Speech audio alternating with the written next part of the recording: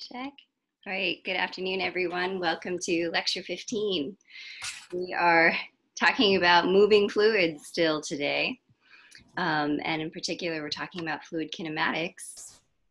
I don't know if you know what that means, but basically it means we're considering the ways in which fluid velocity fields move, fluid flow fields move, without considering what forces are acting on them to make them move. All right, so we're going over the first three sections of chapter 4. So Eulerian versus Lagrangian flow descriptions, what it means if we say a flow field is two-dimensional, steady and steady flow, streamlines, and then we'll start to get into control volume. All right, let me just switch over to my trusty annotator here.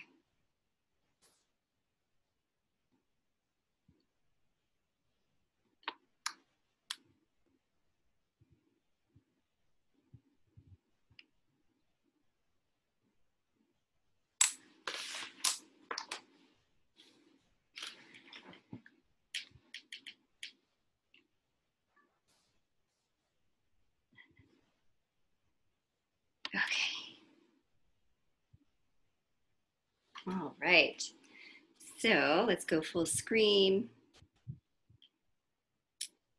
Yes, yes. Okay, so we just went over these slides and we're here at the velocity field. So if we look at some of the figures here, we've got our three Cartesian coordinates, x, y, and z, and the little unit vectors that describe those directions, I, j, and k. And so here we've got a streamline in red through three-dimensional Cartesian space. And at one point on the streamline, we see what the velocity vector looks like there. Remember, a streamline is a line where the velocity vector is always tangent to it. So here's our velocity vector v. The velocity can be described in its three components in the three directions. So if we write it down, the velocity v, it is a vector, so I don't have a way to, I prefer bolding, but I don't have a way to do that with the annotator, so I'm just indicating it's a vector with a line over it. So it's u in the x direction, and that's a function in principle of all three space directions plus time. Let's just make sure we don't have any, good. Plus v in the y direction, and that's a function in principle, again, of all three spatial variables. And then we've got w in the z direction.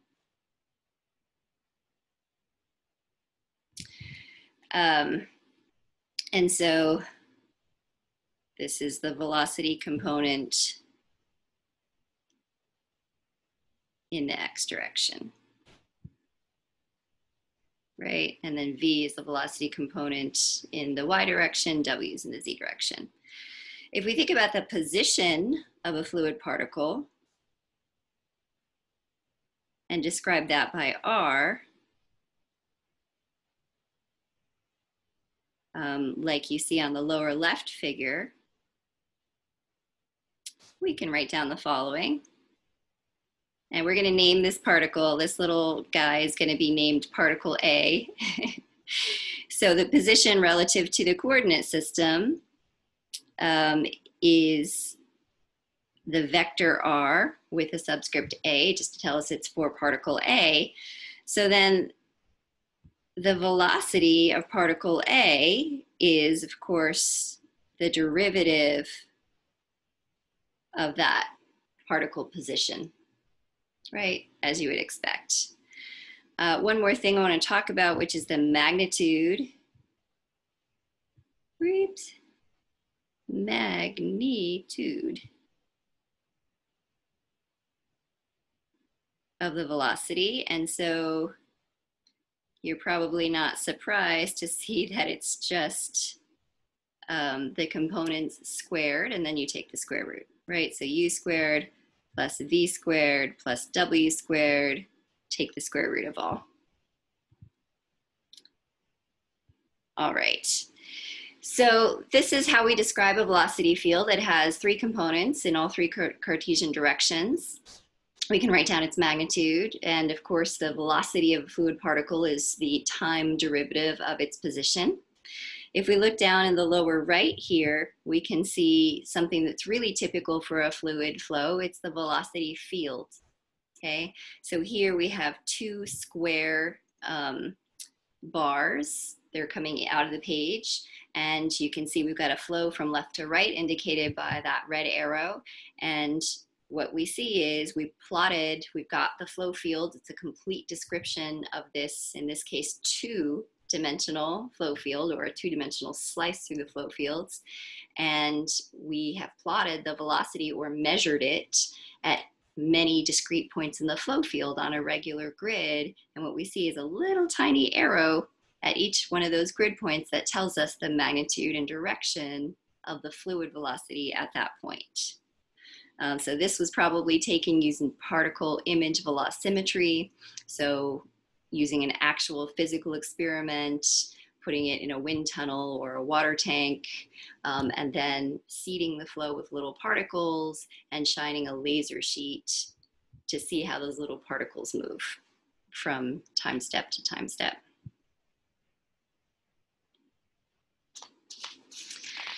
All right, let's talk about Eulerian versus Lagrangian flow descriptions. I don't know if you've heard about this. You probably have, particularly if you're in mechanical engineering.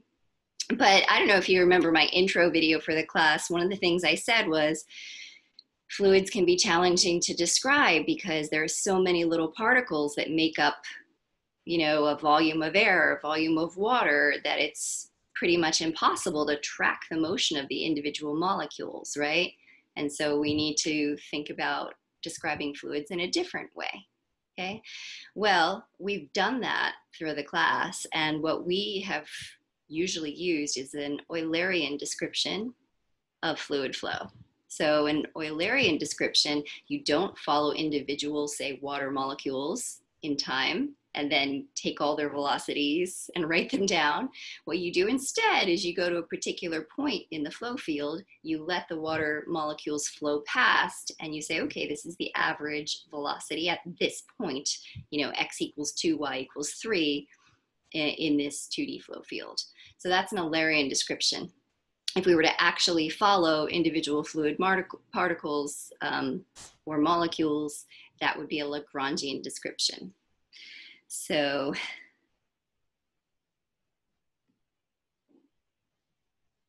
I'll say for Eulerian, we measure fluid properties at a point in space. And by properties, I mean pressure, temperature, velocity.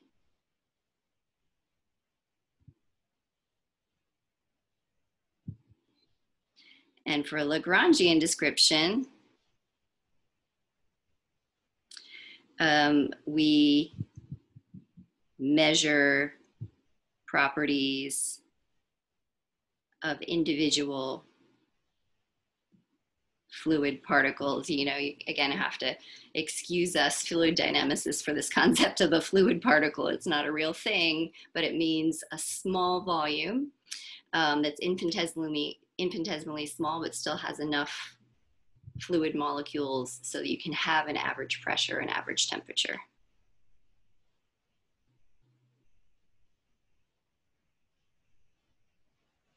So if we look over on the left at this flow field from the previous slide, now I've rotated 90 degrees and we've got flow coming up from the floor around these square rods. If we were to say, let's set the origin here down at the lower left corner. So if we were to define a point A in the flow and measure the velocity, temperature, pressure there, that would be an Eulerian description of the flow field.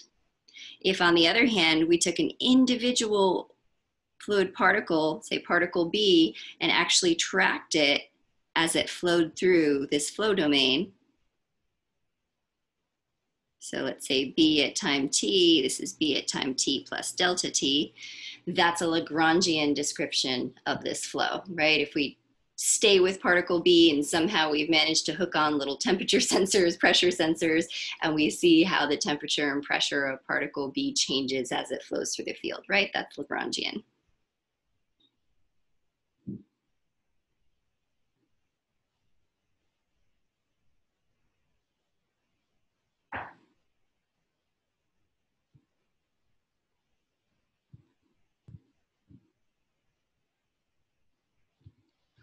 Okay, and then just the second example on the bottom right of this page, we have a field, a fluid field flowing, again, sort of from the bottom of the page up toward the top, leaning right a little bit.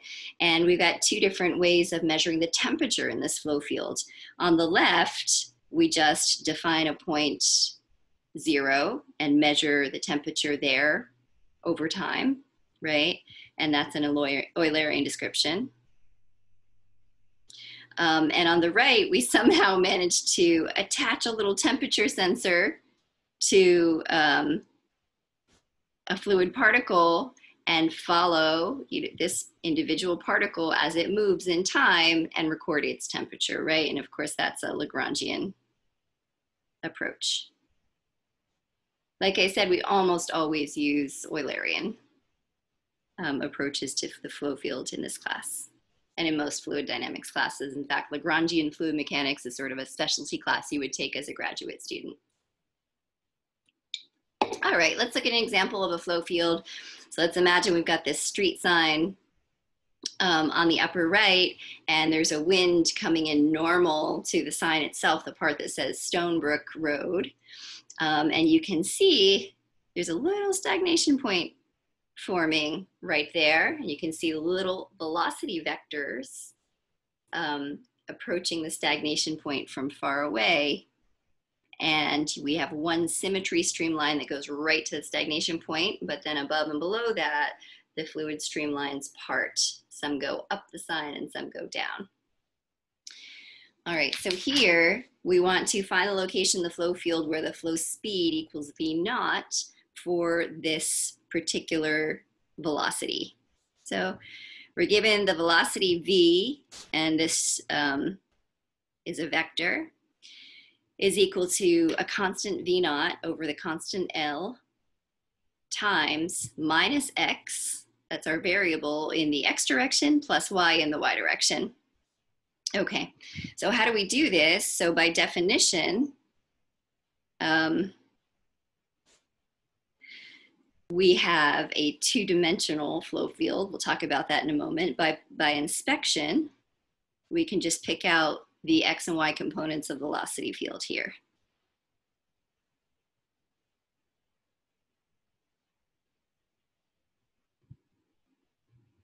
Right, so it's equal to minus V naught over L times X in the I direction, plus positive V naught over L times Y in the J direction. So here's our U velocity and our V velocity.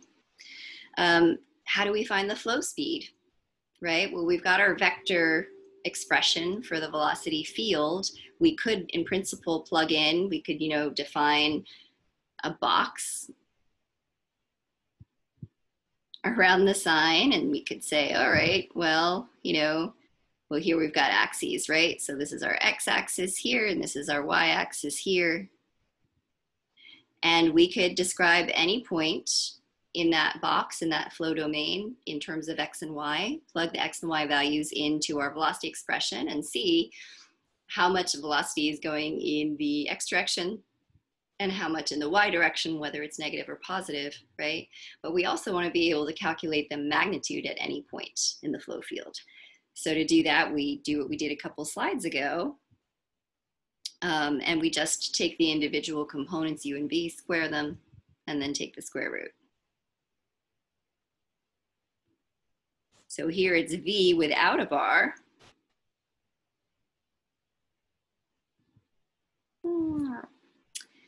And it turns out that that's v naught over L times x squared plus y squared square root. Okay, so this is the magnitude of the velocity at any point in the flow field. We want to know what locations in the flow field is the magnitude of the velocity equal to v naught. So for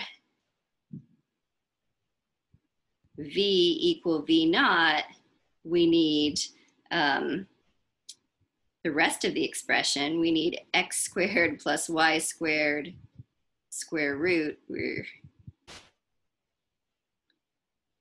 over L to have a magnitude of 1, right? So if we do that, that actually is the equation of a circle. And if we consider just x positive and draw in our flow field,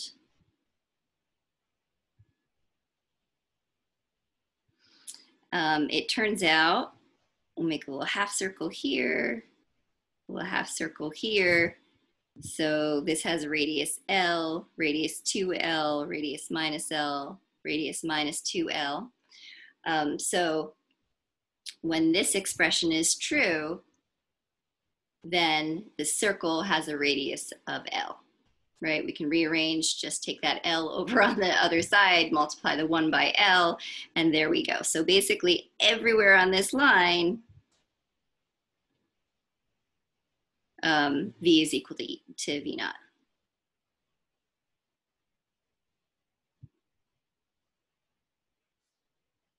So if we were to draw in some velocity vectors, it would look like this. Oh, let me use a different color.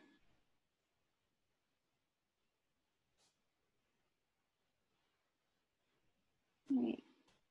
Velocity vectors would look like this. This is just choosing x, y points in the flow field and plugging them into our expression for velocity.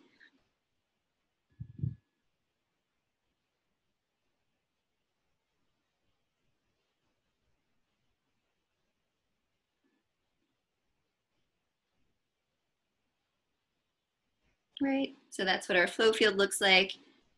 And in fact, you can see that that's what they've got sketched over here in the problem as well. All right. Let's talk about 1, 2, and 3-dimensional flows. So if we write down the general expression for a fluid velocity field, right?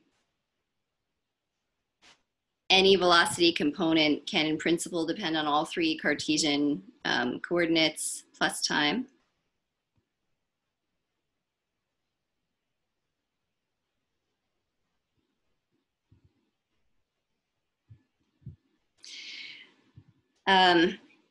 How many space coordinates your flow depends on determines the dimensionality of the flow, right? So it doesn't matter if you have U, V, or W components. That doesn't tell you about the dimensionality of your flow field. What matters is how many Cartesian coordinates your flow field depends upon. So let's look at some examples. Let's look at oil flowing over a flat plate like we had on the exam and the homework right before the exam. Right, so here we've got Y and X, and we've got a U velocity.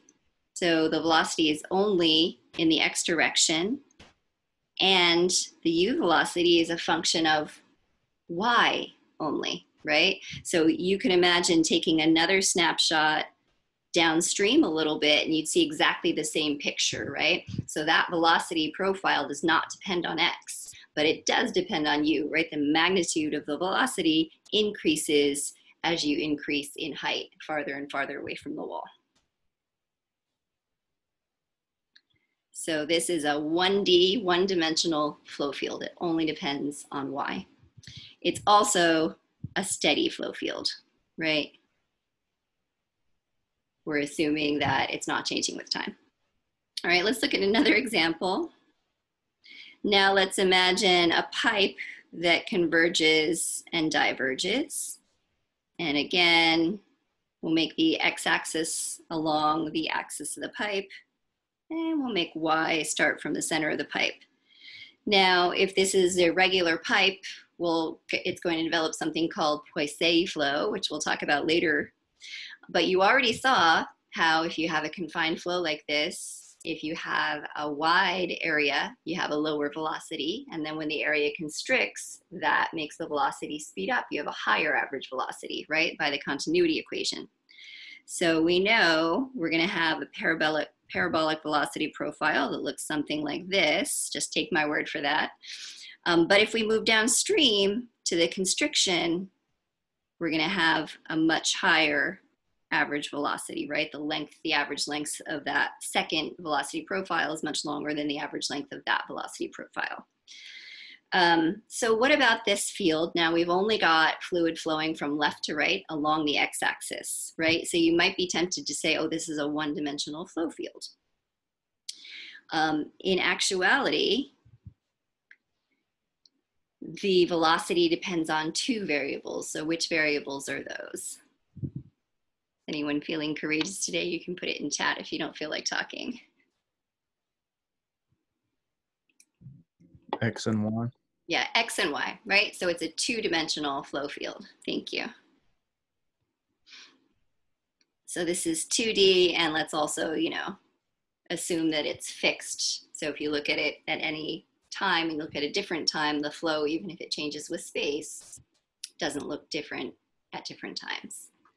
All right, so again, remember, the dimensionality of your flow field doesn't matter how many velocity components you have, u, v, w, it depends on how many space coordinates they depend on. All right, let's talk about streamlines, streaklines, and pathlines. We've talked about streamlines a lot. Streamlines align everywhere tangent to the velocity vector. I want to write down a little equation about streamlines. So let's write our axes in 2D. And then let's write a streamline.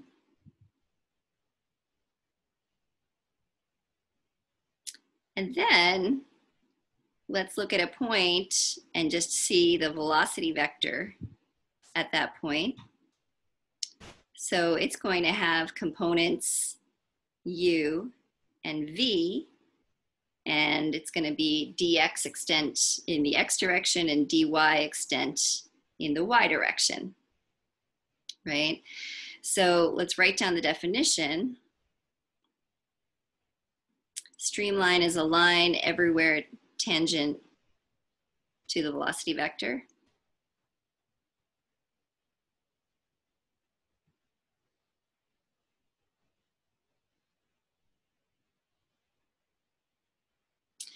So for 2D flows, we can write down something really handy. Just looking at this little chart, this little sketch I made over on the left, we can write down that dy dx is equal to v over u. This comes in handy. It allows us to actually solve for expressions for streamlines for 2D flows. All right, and we'll look at an example of that in a moment. Streakline consists of all particles that have passed through a common point in a flow.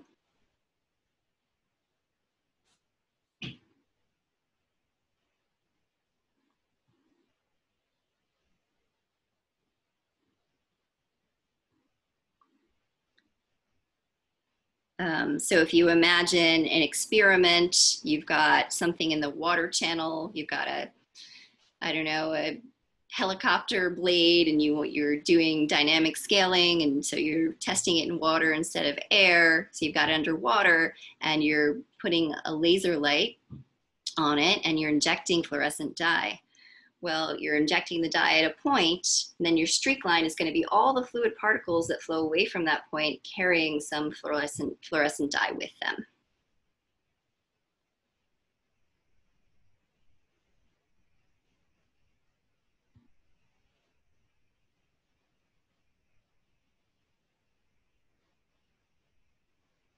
All right, and then finally, path lines are just lines that individual fluid particles make.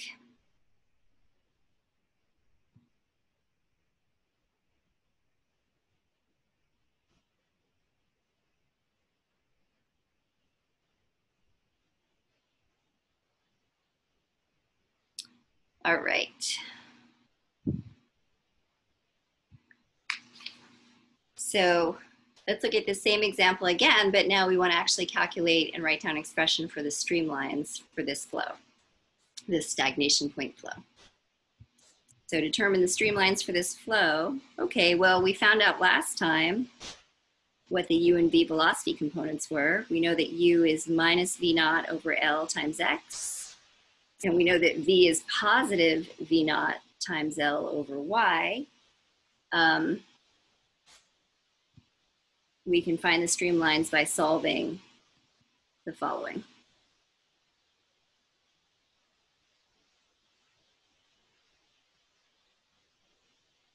Right, dy dx, this is the equation from the last slide, equals v over u. And in this case, that's minus y over x. So we can now separate out the variables and integrate this.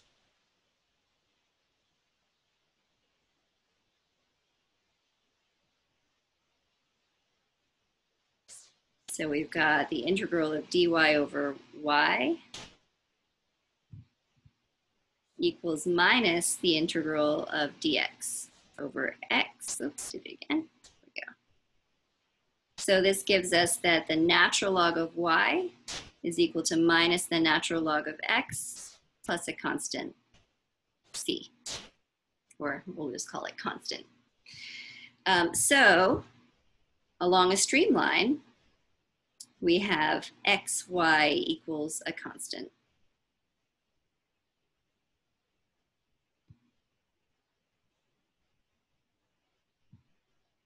And to visualize the flow field, you would just set, right? So we can rearrange this. We can say that y is equal to c over x. To visualize this, you just set that constant c equal to different values and plot that equation, right? So let's do that. For a few values, sketch out what that looks like. So let's set c equal to 1. If we do that, we get y is 1 over x, and that looks like this. Of course, it doesn't have all those little waves. That's just my unsteady hand here. So that c equals 1. That c equals minus 1. This is what c equals 4 would look like. C equals minus 4. C equals 9 would look like this. And the same symmetric streamlines on the lower half, right? The C equals 0, the stagnation streamline, let me draw that in red, comes in along the x-axis like this. And goes right to that stagnation point and then divides and goes up and down the y-axis. Okay. And as you can see mathematically, if you plug in c equals 0, you just get y equals 0, right? So that's where you get this one from. And then if you rearrange it, that x is c over y, you can get the other ones as well. Okay, we're actually doing really well on time. Does anyone have any questions?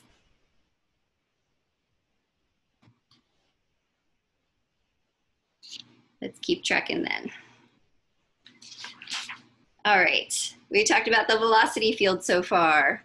Now we'll talk about the acceleration field. You won't be surprised to know that the velocity field, just like the velocity field for a fluid particle, is the time derivative of its position vector. The acceleration field is the time derivative of the velocity vector, but it gets a little tricky now. This is where we diverge from the analogy with just tracking a particle's motion, because when we take the derivative of the velocity field, we have to take into account the fact that some of the fluid components, u, v, or w, might also depend on time. So let's see what I'm talking about here. So we're going to consider a fluid particle moving along its path line, like we have in the figure.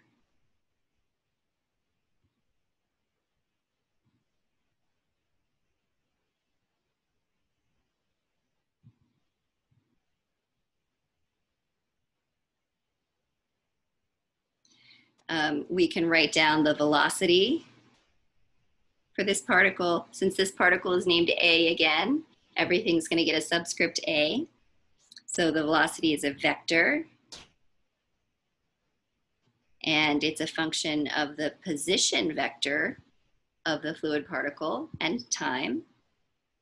Or we can write that spread out a little bit like this, just to drive home the point that X, Y, and Z all depend on time.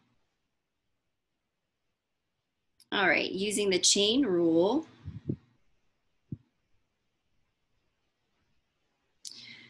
we have that the acceleration of particle A is just equal to the derivative with respect to time of the velocity, but here's where it gets a little tricky. We've got the derivative, the partial derivative with respect to time, but then we have to take into account the fact that X, Y, and Z are functions of time because the particle is changing location as it flows. So now we have dVA dx times dxa dt plus dVA dy times dya dt, and then one more term, dv vector dz times dz sub a dt, right? So are those partials as well? The dv dx, dv dy, dv dz are partials, and that's because v, the velocity vector, depends on more than one variable, right? It depends on x, y, z, and t. So those are partials. However, the dx dt, dy dt, dz dt, those are not partials because x, y, and z only depend on time, right? So when you take their, you're welcome. When you take their derivative, that's it, you're done. Okay, now we're gonna use the fact that that we can rewrite dx dt as u. Let's say that, whoops, come back here. Okay. So using the fact that the x component of the particle's velocity can be described as dx dt, right? And likewise for the v component and w.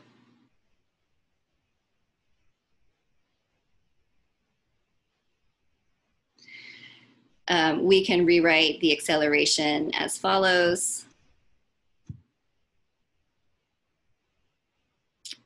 dVA dt plus UA dVA dx plus VA dVA dy plus WA dVA dz, or generalizing, because what we've written down is true for any fluid particle.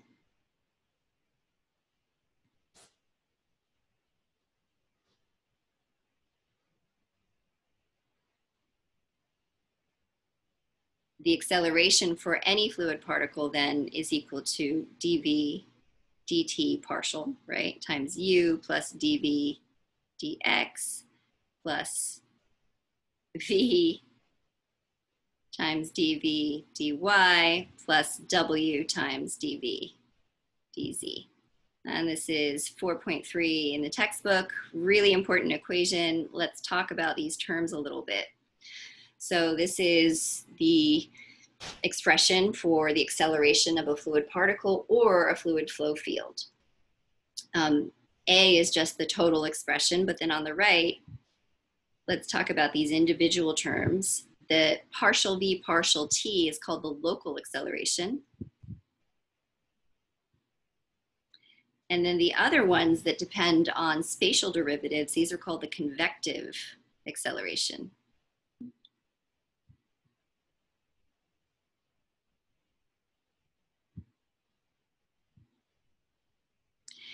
So if you think about that, the change in the acceleration due to changes in time to the flow field is that first local term, right? But then you also have to account for the fact that if you're a fluid particle and you're moving through space, you're being carried along by the flow field. And so the flow that you experience is changing in space as well. And that's what the convective acceleration terms are for, right?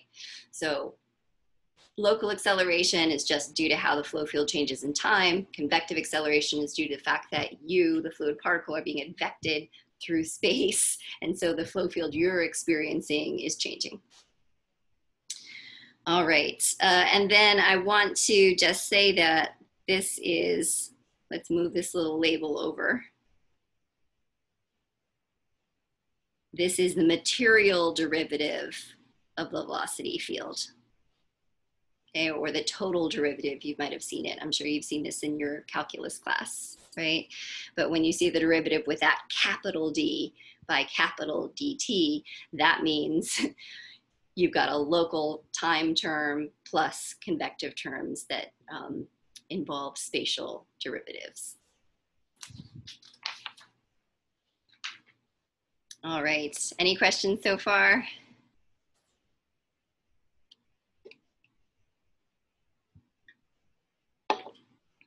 Okay, save that. So this can do kind of funny things, right? We're used to really thinking of acceleration as just being the derivative of the velocity with time. So it can be a little counterintuitive sometimes. So let's look at this pipe with a changing diameter. So in this upstream portion from x1 to x2, first you've got a constant diameter portion and then it converges and the area, the diameter and the cross-sectional area gets smaller. And then from x2 to x3, it re-expands slowly, right? So here you've got a constant velocity. It's one-dimensional. It's zero-dimensional. Well, we'll call it one-dimensional because as you move in the x direction, the velocity changes, right? So this is a one-dimensional flow field. But this particular location, it's constant. It's got a value of v1 no matter where you are. Obviously, this is a frictionless flow because if it weren't, you would have friction eating away the velocity at the walls and you would get that parabolic profile, right? But we don't have that here. So it goes through the constriction, and then of course it's a little accelerated, so you can see that at this location x2, the velocity vectors are a little longer by conservation of mass, right? The flow rate has to stay the same because there's no flow sink or source. So if it's moving through a smaller area, it's got to speed up to get the same amount of stuff through in the same time. And then if we go all the way down to position x3, it's expanded, re-expanded a little bit, it's slowed down a little bit, right? So now if we were to ask ourselves, well, first of all, I want to rewrite the acceleration a little in terms of its components, right? So we can write the acceleration in the x direction as du dt plus u du dx plus v du dy plus w du dz. You can do the same thing for the other two velocity components, dv dt plus u dv dx plus v dv dy plus w dv dz. And you can tell how this third one's going to go. It's dw dt plus u dw dx plus v dw dy plus w, whoops, gave the w an extra curl there. There we go. W dw dz, right? So these are our acceleration components.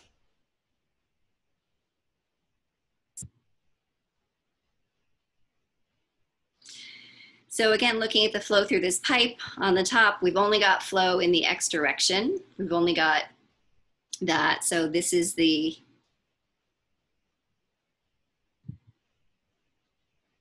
equation that we've got. We don't have any v velocity, we don't have any w velocity. So we're going to find that we don't have any accelerations in those directions either. So it's a uniform, steady flow.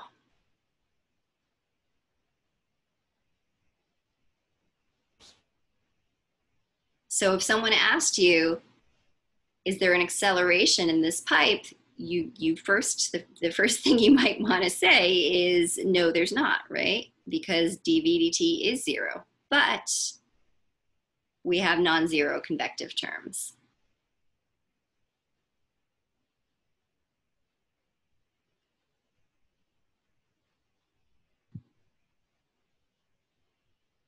Right? So if we look at the first portion between x1 and x2, we can see that the flow speeds up, right? The average flow increases from position 1 to position 2, from x1 to x2, right? So we can see we've got du dx greater than 0. And that implies an acceleration greater than 0, right? And likewise, if we look between x2 and x3, we've got the opposite. We've got du dx is less than 0. The flow speed slows down. So that implies that we've got an acceleration that's negative, right? So I hope that makes sense. All right. Any questions? No, we've got just one more slide. Okay, control volumes. So now we are going to, as you know, this course is called Fluids 1 Control Volumes, right?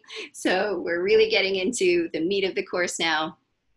In Fluids 1, you approach how to solve a lot of pretty complicated fluid flow problems without having to use the differential equations that govern fluid dynamics, the Navier-Stokes equations, right? Instead, we do some clever tricks. We define volumes of fluid, and we write down the forces on the surfaces of those volumes. So let's talk about that for just a couple moments. So here we've got 3 examples, and we need to make a distinction between a control volume and a system. Okay, we're going to be talking about this a lot next week. So first example here, we've got flow through a pipe along the axis of the pipe, and then what you see dashed in orange is the control volume, the surface of the control volume, right? And then at one instant in time, we've got a collection of fluid particles, they're shaded blue here, that's inside that control volume. And so for this instant in time that we're looking at this leftmost figure, the system and the control volume coincide. So let's write down these definitions. System is just a collection of the same fluid particles.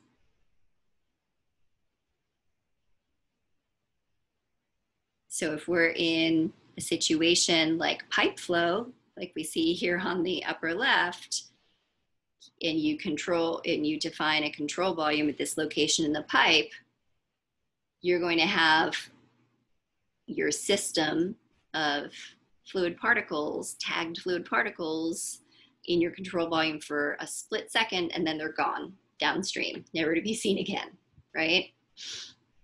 Now the control volume is a volume in space that has fluid particles flowing through it. It can actually be moving in space. Most of the time it's not, most of the time it's fixed.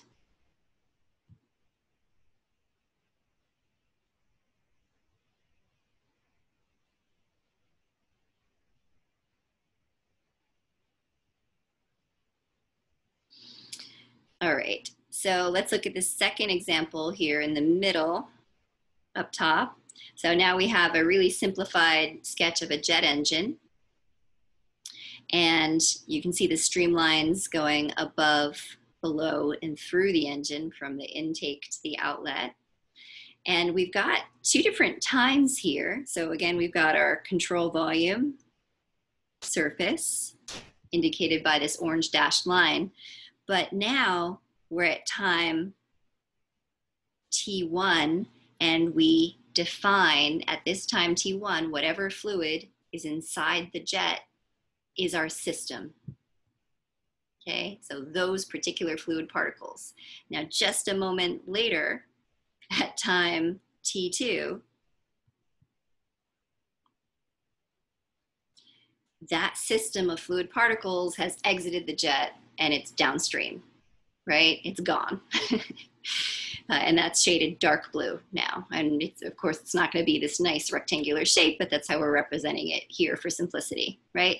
So control volume's in the same place where it was relative to the jet engine, but the fluid system is gone. It's exited the jet engine, it's exited the control volume, right?